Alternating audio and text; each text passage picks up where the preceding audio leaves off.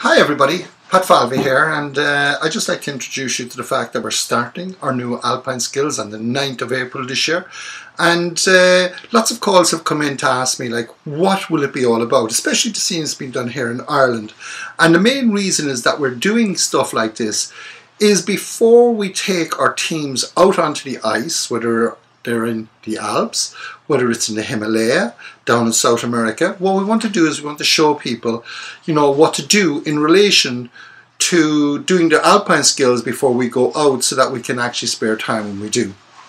In actual fact, like if you fail to plan, you plan to fail. And our intention all the time as one of the leading Irish adventure companies, right, okay, with huge success all around the world, is that we actually plan to succeed.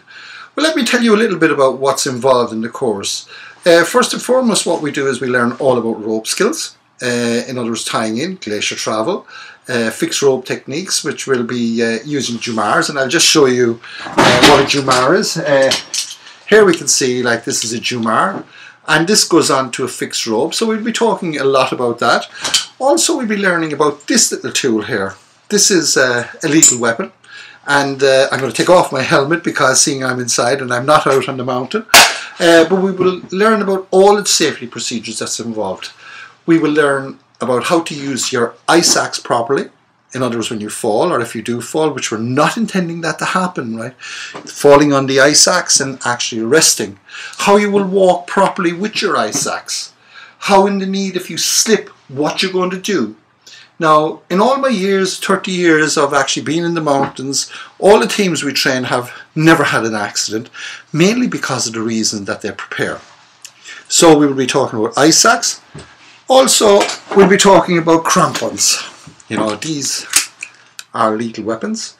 And as you can see, there's 12 points, that goes onto your feet if it's a case you're using snow and ice techniques. So we'll be doing all this in the controlled environment down here at the mountain lodge, and okay, there is no need for snow and ice, because what we're doing is we want to ensure that you know everything before you get out onto the snow and ice. Because I've been involved in a number of training skills courses abroad, and we go out and we get 3 or 4 very bad days and we can't do anything, and people don't get the chance to train properly. So we're going to do it here.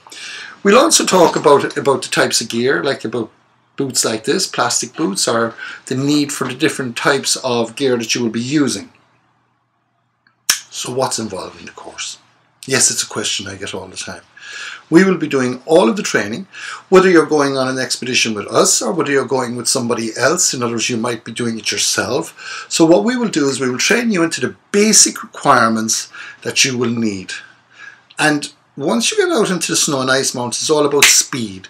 It's about efficiency. It's about being able to do things with your eyes closed. So therefore, why not join us? And we will be doing it for 6 months from the 9th of April, one day every month. Why not join us on one of those courses and come down, enjoy yourself. And even if you're doing nothing, this is absolutely a brilliant course. Okay, don't forget www.patfalvey.com. Go into our climbing courses, and I look forward to seeing you. There's either myself or John Higgs that will be actually training you in the skills that you require to go out and actually do things like walking on snow and ice. Thank you very much, and happy adventures.